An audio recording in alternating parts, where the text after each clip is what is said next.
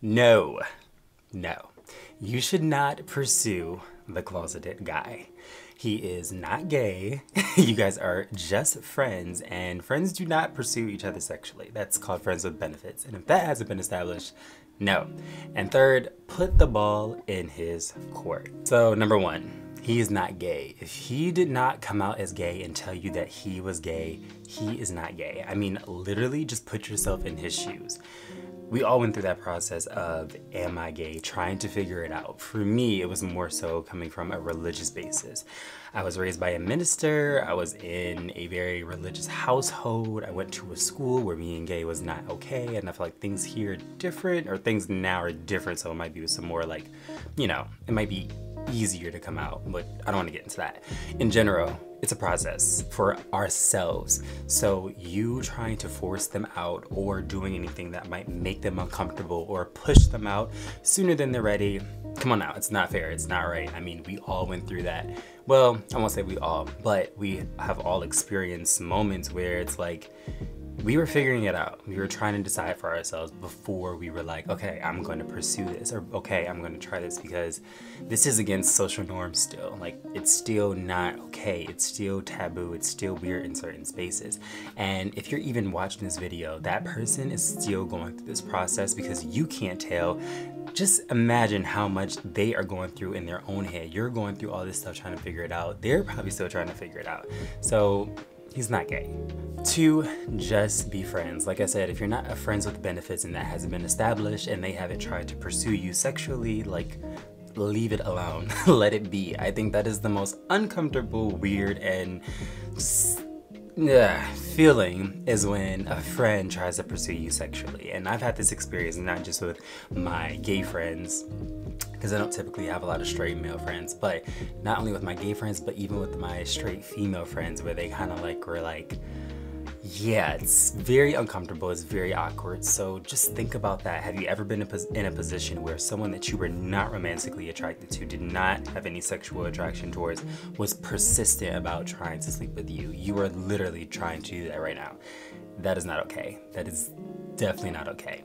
In addition to that, I just feel like you should be also investing your energy in folks that are out, people that are gay. Even though you may not be into them, it's not worth you pursuing someone that hasn't come out the closet, because you don't know when they're gonna come out the closet. Just enjoy their presence. Just be with them as a friend, enjoy the conversation that you had, and let that be it. That is enough right now. Like, just appreciate that person for who they are, what they bring into your life, and the great conversations that you have. I think it's kind of like a little frustrating for me that I feel like we as gay men almost automatically turn something into sexual, and it's like we want that. We can't just focus on just being good friends and being there for each other. Even if there is like a sexual chemistry there, or if you are attracted to your friend, why can't you have some type of self-control over yourself and just enjoy that person's presence without having to have sex with them? Put the ball in their court. This is my third and final thing. Like, let them come to you. Let all the assumptions and the attraction that you have be that. Take control, self-control over yourself. Let the attraction just be attraction, and let your assumptions just be the assumptions. Just let them be, because if they are, they will come out on their own terms and at their own time. In addition, I think you should also think about, let's say they do come out at some point, but they're not like fully out, or they're still kind of DL or things like that. Are you okay with that? I mean, let's think about your terms. What do you want? What are you looking for? Because for me, having someone that is closeted was not on the list. That just comes with a lot more stuff than I was ready to deal with, and I wanted someone who knew who they are, that was comfortable with who they are, and was happy with who they were, and didn't have to hide or feel shame about it. And that is not what I want when I say figure out what you want. Is that what you want? Is someone that is going to be in the closet, that you're going to have to pretend is your roommate for a long period of time, that you cannot take home for the holidays, that you can't bring up to your friends, that you can't take out or go out with? Like, think about that part as well. You might be really focused on just the sexual aspect and pursuing this person sexually, which We're sexual beings, we're sexual creatures. I get it, I understand. I do think that we need to dial it down a notch in our community. But what about that part? Like the other stuff. What is the other reasons why you want to pursue this person and be in a relationship with this person? Is it just sexual, or are you also interested in pursuing something bigger? And think about that. If they do come out to you and they're not out to everyone else, would you even pursue that seriously? How long would you wait? What would that look like? Would you be comfortable? So ultimately, I just feel like you should give them the space and time and respect that they deserve. I was talking to a straight guy that commented on one of my videos. Not the nicest person, but what I did learn from it was that they have a lot of the homophobia that I'm noticing that a lot of these straight men have, or the uncomfortability that they have around us gay folks, especially us that are a little bit more feminine. One, they're a little bit confused, and it's different and confusing, and they're trying to understand it, and it's just not their norm. And there's a lot of like shame attached to being kind or nice to feminine gay men. But in addition to that, because that's a whole nother video, we make them uncomfortable.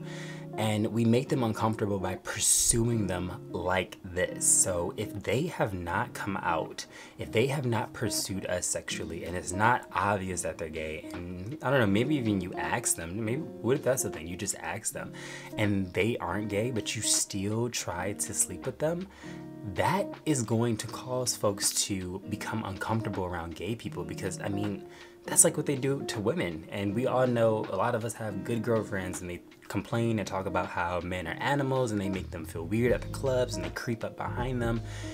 We as gay men are literally doing that to some straight men. Like, that's a gross feeling. That is not okay. And yeah, like I said, give them the respect, space, and time that they need, just like you loved when folks gave you that space, time, and respect that you needed to come out. And if they do, they do. If they don't, they don't. On that note, remember to be the change you wish to see today, and take care.